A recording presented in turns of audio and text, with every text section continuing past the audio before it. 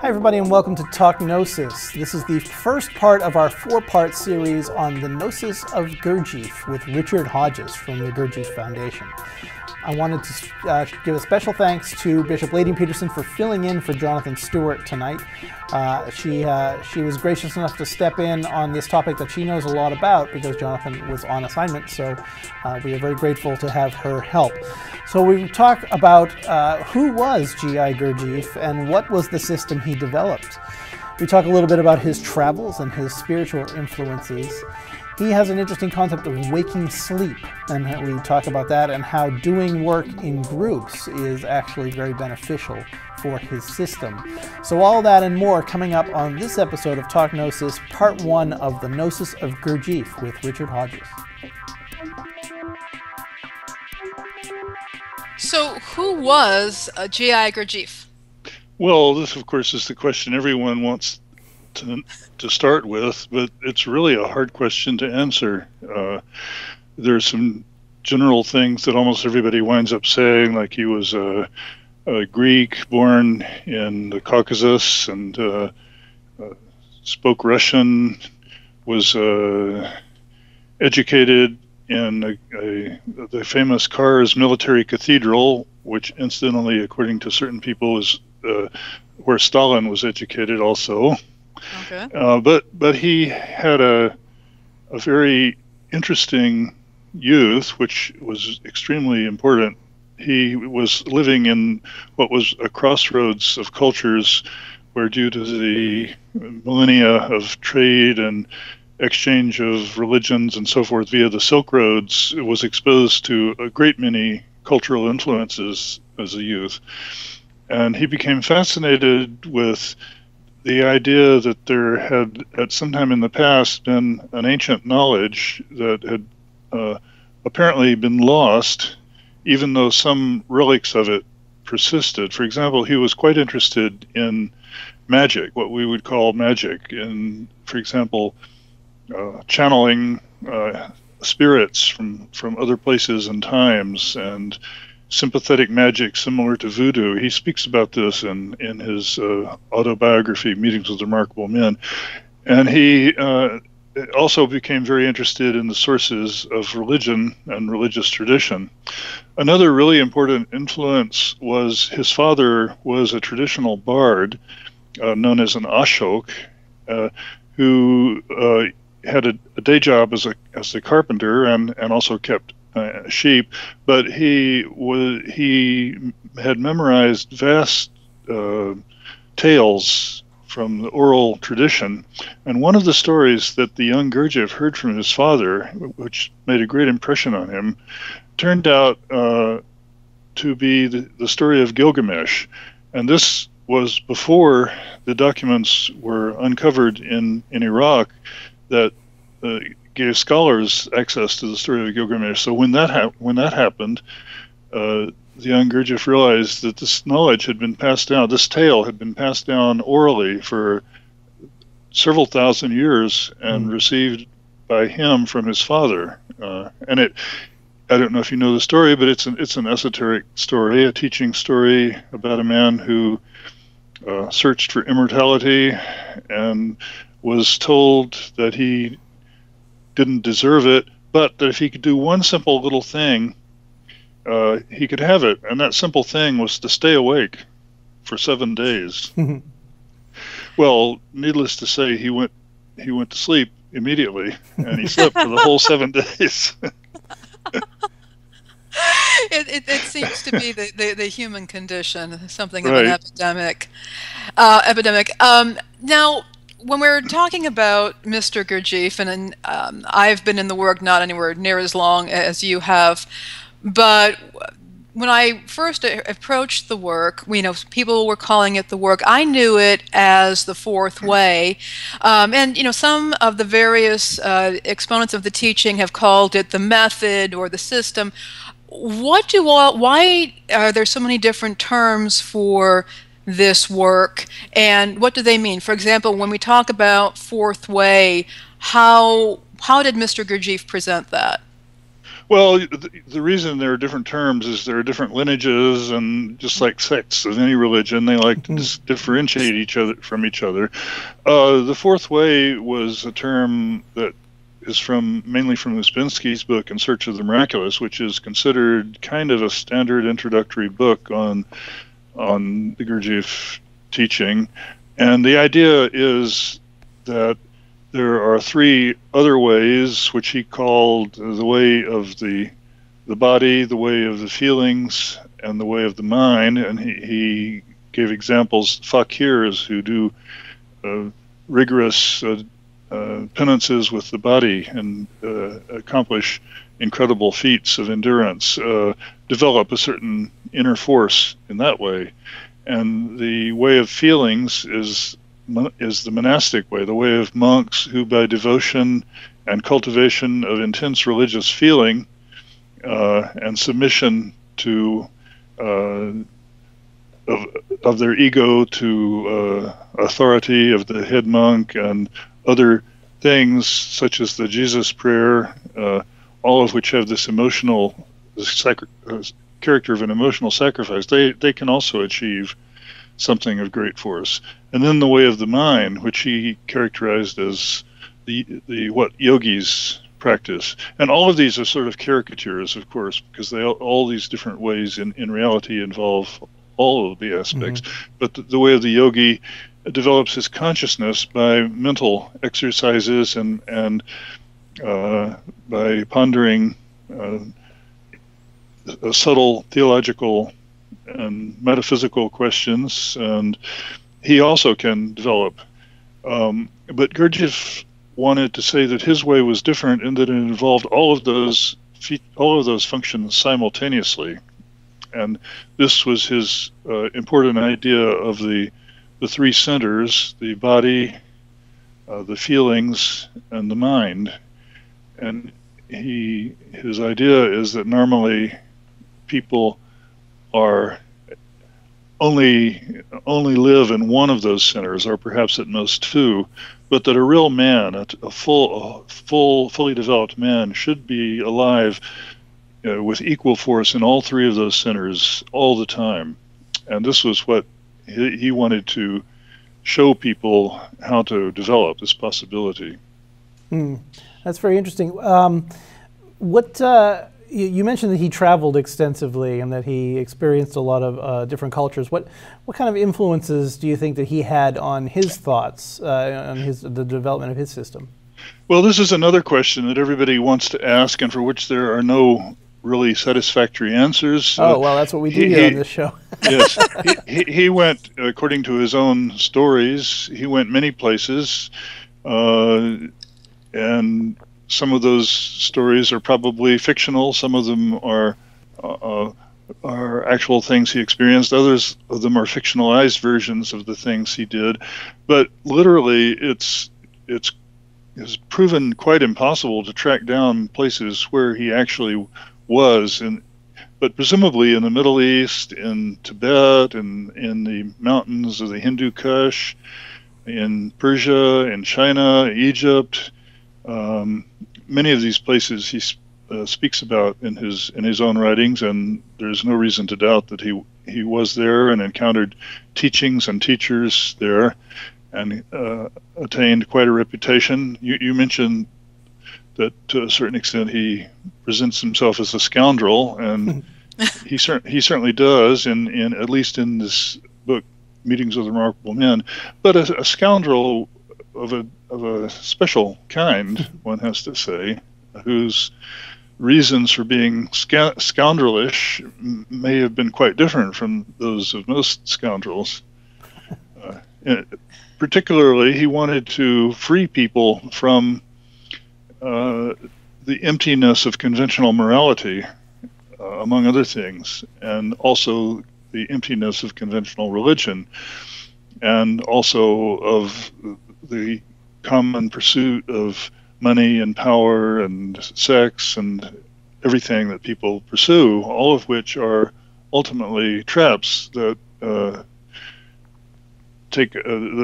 put blinders on somebody and prevent them from developing outside of the sphere that they're caught in. So one way of doing that is to shock people by behaving in unconventional ways and making them see their own reactions to that, and perhaps having what we call cognitive dissonance about how this person, everyone who knew him recognized him as extraordinary, whether they liked him or not. Some of them didn't, of course, but how could such a man behave in such a way must have been a thought that occurred to many, many people. I remember there's been a number of stories, not so much scoundrel, but some of the bizarre behavior. There's a story about him being on a train with some of his people and causing complete chaos on the train. There's one of him coming to America, and they pull into the port, and he throws his passport overboard, and he ended up in Ellis Island. And he did this sort of thing, as Richard said, I think to get people to cognitive dissonance, move out of that and see how they're behaving. One of the things I want to loop back to is that Mr. Gurdjieff taught that humans are living in a state of waking sleep, and he compared us to machines and to being very automatic. And sometimes if the machine is going on its own way, it can actually operate pretty efficiently until something comes in that shakes things up, and that shock may cause a person to at least briefly hop out of that sleep, although we tend to fall right back in. Yes. Well, as I was saying, people are trapped in all sorts of different things that they take in as influences in their life, or that are inculcated in them deliberately, say, by parents and education. And yes, sometimes a shock, either great loss or illness, or on the other hand, a great triumph in some field can be so shocking that momentarily one is quite open. Probably many people have had that experience after suffering a great loss. There's a period when you really see yourself more clearly, and you see your life more clearly. And perhaps many people make resolutions to change, or under the influence of things like that. They go join religion or something like that. But as you said, it only lasts for a time, and they go in a relatively short period of time. It's as if nothing ever really happened. Yeah, I remember one time Mr. Gurdjieff was teaching, and he spoke of us humans as spoiled automobiles. One of the things for me that I've appreciated about this teaching is that it recognizes the idea of human damage. I've encountered a lot of spiritual teachings, religious teachings, supposedly psychological teachings that say, okay, there's a problem here, you know about it, now go change. And it struck me, I remember one evening I was actually meditating. I had not read the bit about the spoiled automobiles yet, and I had this, believe it or not, this kind of a waking vision of being in an automobile where I knew that the engine wasn't running, and doing that thing where you know the engine shouldn't be running, you know you're in a junker, but you turn that key in the ignition a few more times and just hope and hope and hope that something different's going to happen, even though you're doing the exact same thing. And that's what struck me, and I kind of just had this shock in me. Oh, that's kind of what I've been doing. And then, of course, I read that bit and Views from the Real World. Now, what Mr. Gurdjieff brought in the fourth way, or the work, or the system, is a way for people who are not apprenticing to a fakir or a yogi or a monk, or who aren't in a monastery, but it's a way for people to use everyday life to wake up. And there are a variety of organizations around the world that do this in the Gurdjieff work.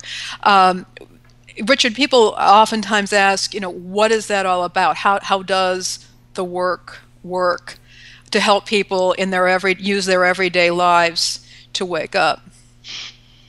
Right.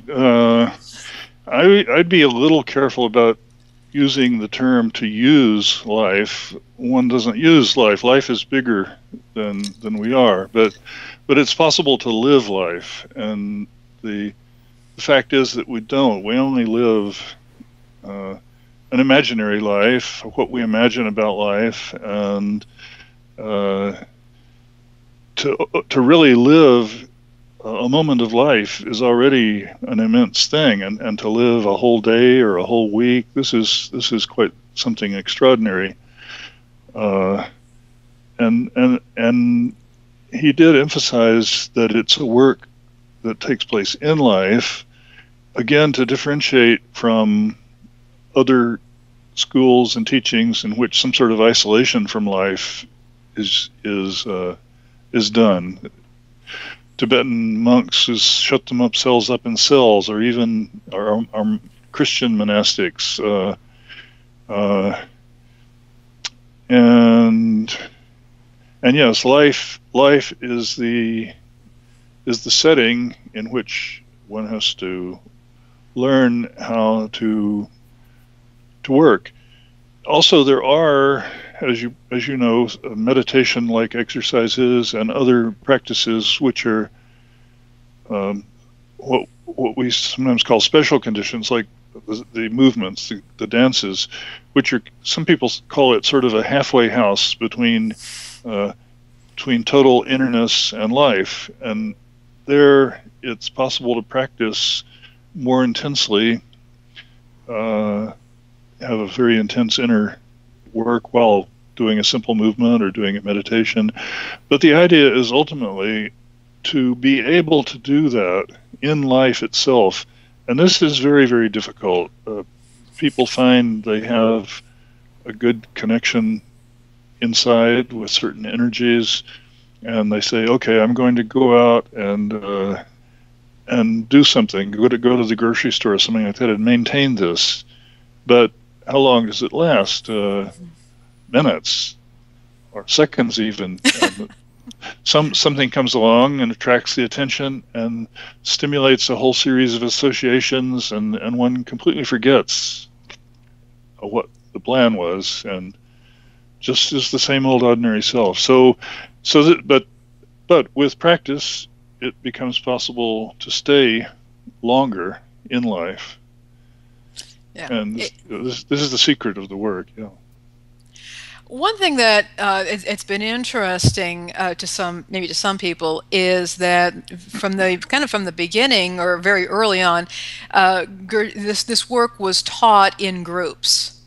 It was not necessarily taught one-on-one, although there may have been that kind of instruction that took place, but it was taught in groups. People worked together in groups. Why is that? Well, it's not true that all of his work was in groups. He had a lot of work with individual people, but there is the idea of that working with others is a special condition that has unique advantages, and especially working with others who are also working, as we say, working on themselves. It makes one feel more responsible for one's own work, to be around others who are working. It makes you feel like not being such a nasty person as one sometimes might otherwise be, which is, has its benefits. Sometimes. Sometimes, not always. But and also there's a kind of a sharing that takes place in groups, sometimes verbal, but it definitely can also be nonverbal, some sort of exchange of emanations or vibrations or something like that very much raises one's horizon to another level, another world even sometimes. And there are certain things that are possible in this way that just simply aren't when you're in your own room by yourself. I think that Mr. Gurdjieff spoke about the fact that you have people who want to wake up but can't do it on their own, and in a group, particularly if they can find a guide or a teacher, and then the group can commit together to working together to help keep each other awake. Yes. And it's something that I found. I'm speaking as an introvert. That was something that I had to adjust to. But as you pointed out, it's incredibly important in terms of accountability, for one thing. But also, as you point out, the emanations. You're in a group. You don't necessarily choose who you're in that group with, and there be people who I might like or dislike according to my whims, and I have to find a way to work with that, and that alone can be very helpful, I think, in maintaining some state of awakeness. Although, again, like anything, it can become habitual. Mm-hmm. Well, and it's also very important to learn how to open to the people that you're with. For example, if somebody tells you in more or less words, "You're asleep right now," you have to listen. You have to know to take it in and really ask yourself, is that true, possibly? And you don't necessarily have to agree, but you need to learn. We don't listen very well to the things that people say. Yeah, that must be very difficult. Yeah, yes. It is, but it's very important, because if you're not willing to listen, you're hearing something, but you can be sleepwalking right through it. Mm-hmm. Well, you translate it into your own language, and you go off on associations, and you're thinking about something entirely else, or you're waiting for a moment when you can insert your thought into this conversation. Well, it's reaction, and there's a reaction, often a defensive reaction, that prevents any kind of work with what's just been offered. Now, it may be that the person's just messing with you or being a jerk, but that alone can be very useful, because you can actually observe yourself and how you're responding to someone who's messing with you. But many times what somebody has to say, particularly in the work, there's oftentimes some real truth to that, and that's something that I have to work on. And at the very least, they were willing to offer that to me, and for that, gratitude is in order. True, and sometimes even fools and scoundrels speak the truth. I've noticed this frequently. That'll do it for part 1 of our episode of the Gnosis of Gurdjieff with Richard Hodges. The next episode, we're going to talk about the development of the soul in Gurdjieff's system, how you don't actually start off life with a soul, but you get the chance to develop one, and how you have many eyes, many personalities that kind of float around this nebulous thing we call a person. We also talk about some of the origins of where Gurdjieff's thought may have come from. And we also talk about the body and the essence and the personality and how those things kind of relate to each other. So you'll want to catch all of that coming up next week on part 2 of the Gnosis of Gurdjieff with Richard Hodges.